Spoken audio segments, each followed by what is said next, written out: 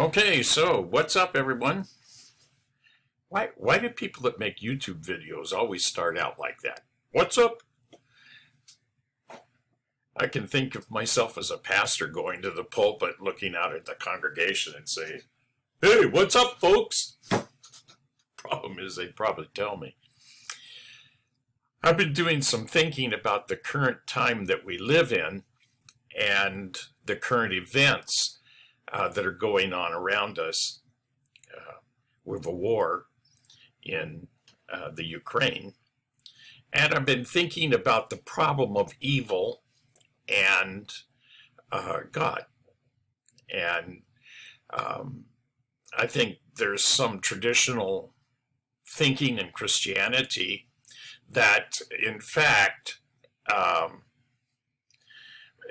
God meticulously controls everything in the world according to his providence and divine foreknowledge. And while that might be true, I noticed that there's a number of people who are now taking a step back from Calvinism to take a look at Molinism, which is a kind of an interesting step. Molinism has libertarian free will and suggests that men have libertarian free will to come to salvation or not. But it doesn't carry with it some of the other ideas of Arminianism. One of the things that Christian apologists are thinking about is how Molinism better explains the problem of evil. Well, there is evil in the world, and we're seeing it unfold on our TV sets, on our YouTube videos.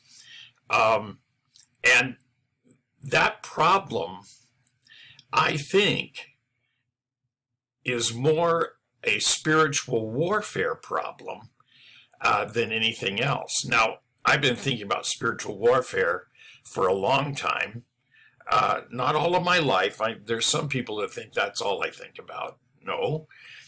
But I came across this in a book by Gregory Boyd called God at War, the Bible and Spiritual Conflict. Boyd is a Presbyterian theologian who has written a very outstanding book about the Bible and spiritual conflict in the world that we live. And he says, and I have this on the screen for you, first, the apologetic need for a warfare perspective on suffering and evil will not be seen if there's insufficient appreciation for the radicality of evil in our world and the radical nature of the problem this poses for the classical philosophical understanding of divine sovereignty as meticulous control. And second, he says, this thesis requires a willingness to think about the power of God, the reality of evil, the influence of Satan in some rather untraditional ways. This point is disturbing to many more traditionally minded believers. And thirdly, the warfare thesis requires, as a central component, a belief in angels, Satan, demons as real, autonomous, free agents, as well as a belief that the activity of these beings intersects with human affairs, for better or for worse. Many modern people, including Christian theists, find this belief inherently implausible. But here's the thing.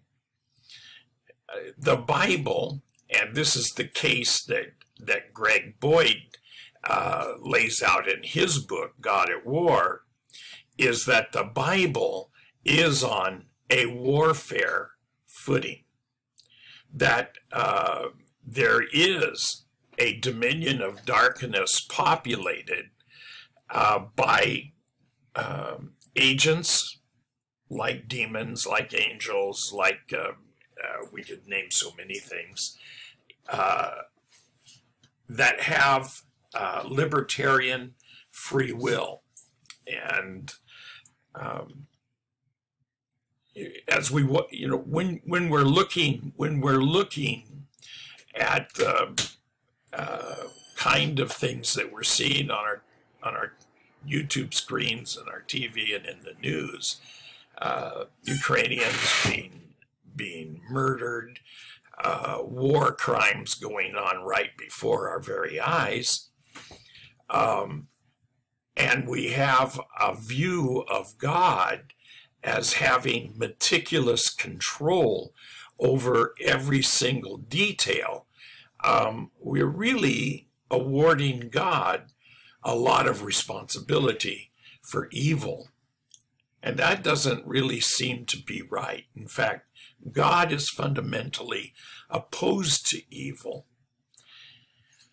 The Western Church, Greg Boyd goes on to say, the Western Church and the whole Western culture is now embarking on a postmodern age in which most of the features of the classical philosophical theistic worldview, and certainly fundamental features of the rationalistic Enlightenment worldview, are being jettisoned.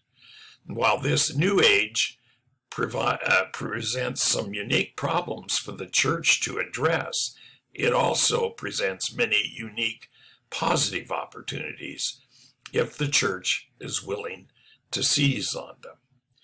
But the church has to understand that we are locked into a spiritual warfare, a cosmic warfare that it started before even God said, "Let there be light." It continued through the garden, and all of human history is moving from the garden to the city, the New Jerusalem, in the last chapter of the book of Revelation. And that struggle comes with opposition, with defeat, with discouragement, and with perseverance. I want you to think a little bit today about this issue of spiritual warfare and how you will grapple with the coming intense spiritual warfare that we will be going through. Well, thank you very much for watching, and God bless you.